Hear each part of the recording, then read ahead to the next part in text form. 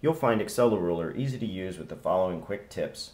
First, the device measures from the outside to the outside, meaning that when I measure this ruler, I'll be moving the device from here to here.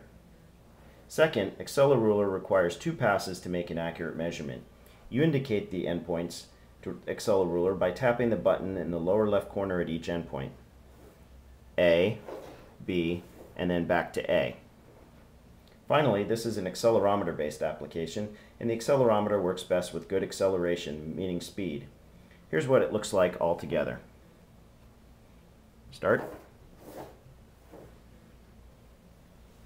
I hope you enjoy using AccelaRuler.